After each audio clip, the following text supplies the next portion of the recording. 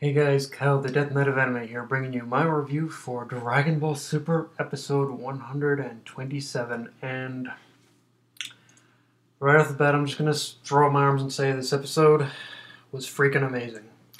And the star of it all was Jiren, especially when we got his backstory. Like, honestly, his backstory, for a very brief moment, especially during his backstory, I actually really had a brief moment where I was suddenly rooting for just alone Universe 11 to win, especially when you really look at his backstory, because the core concept of his past reminds me very heavily of pretty much when King Piccolo killed when King Piccolo killed Roshi's master, but on a bit more of an elevated level. Like at least with King Piccolo invasion, at least Crane managed to make it out of there. But with Jiren's backstory, no one, not a single person, made it out alive. But in the end, what pretty much drew me back to like, I wasn't drawn back completely to Universe 7 winning the tournament. The backstory itself still affected me at the point where actually I now want both of them to kind of win.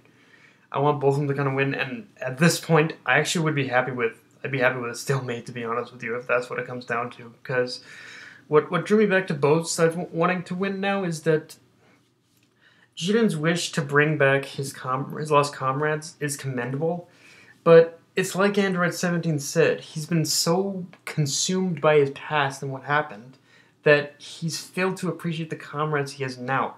Every single one of the Pride Troopers are indefinitely his comrades, and they see him that way. Even though Jiren himself, he just kind of, even though Jiren himself, he just treats them, I guess, like co-workers or something. Like, yeah, he does.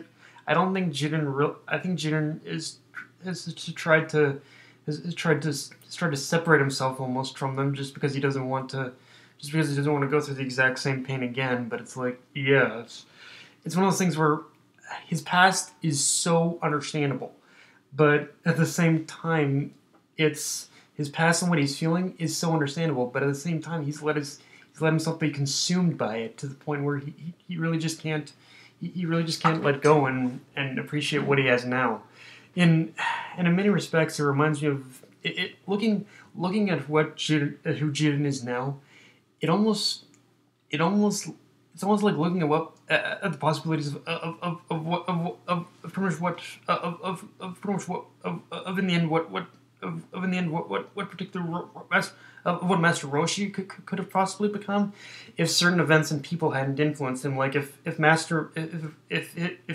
Roshi's master and Crane and all the other people in his life weren't there, and he lost his parent, and Roshi ended up losing his parents or whatnot. It's like, or even Baba, his sister, is like, yeah, it's Roshi probably would have in the end ended up exactly like Jiren if that exact same if if he didn't have the people in his life he does now. So it's like, yeah, like, damn, it's actually really dark. And so Android 17 is dead, but you know what?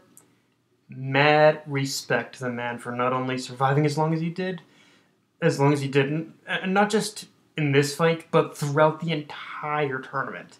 In fact, the best way I can describe how Android 17 pretty much fought in this entire tournament is he was the ultimate support for Universe 7. Because every time he went into a fight, he went in full well knowing he probably wouldn't have been able to win. But damn it, he did everything in his power to make sure everyone else ended up getting out of every single perilous situation. Like, every single perilous situation. Like, he didn't give a fuck as he didn't give a fuck whether or not he would end up defeating the opponent, as long as he could do something in order to secure the victory for pretty much Universe 7.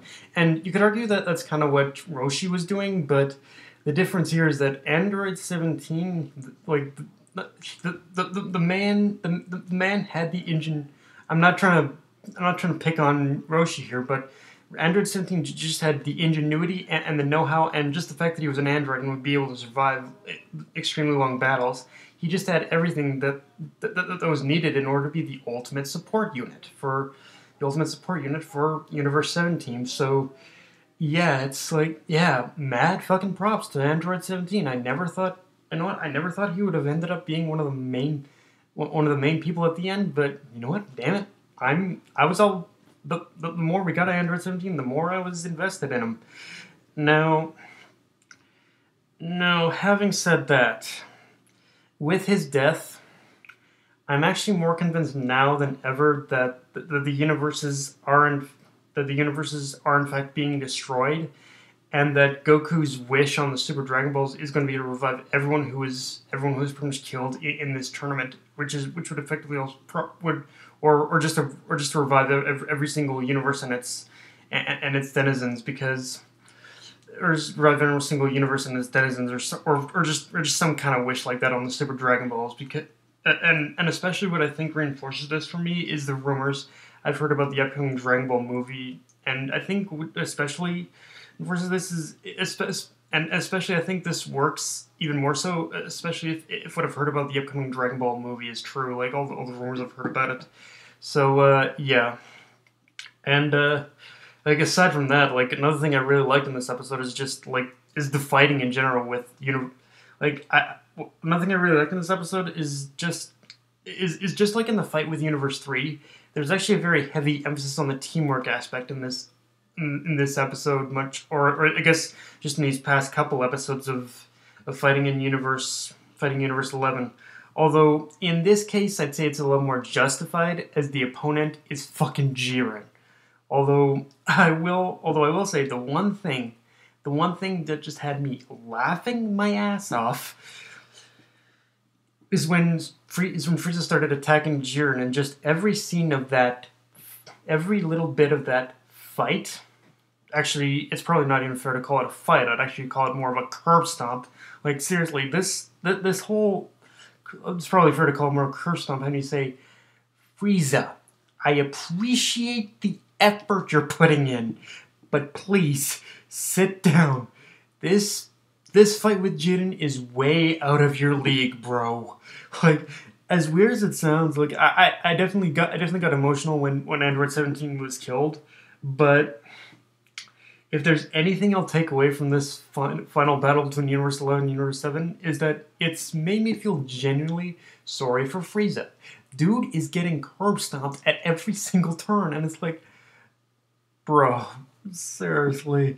Like, Universe 11 is way out of your league, so just sit down and actually maybe learn a little from Android 17. If you wanna help, I would just be the support. Don't go fighting these guys don't go fighting Jiren head on.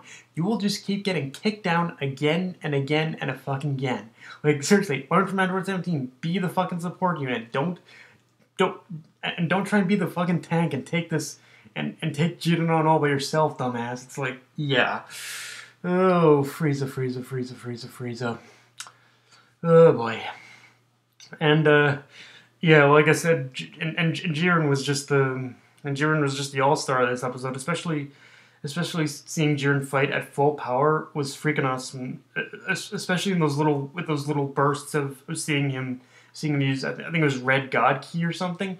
Although, like, honestly, if I did have any genuine problems with this episode, and believe it or not, it's really just a minor nitpick beyond belief, is that for the first 6 or 7 minutes of seeing Vegeta, I suppose powering back up and fighting with his ascended Super Saiyan Blue form again, it was a little questionable for me after seeing him make that huge effort in order to defeat Toppo, but I guess you could make the argument that the explosion left him more physically drained rather than energy drained, as even after powering up, he was getting kicked aside several times. So yeah, I think it is a questionable tightrope with that one, but I think you could definitely make the argument that he didn't end up using even a whole lot of energy energy and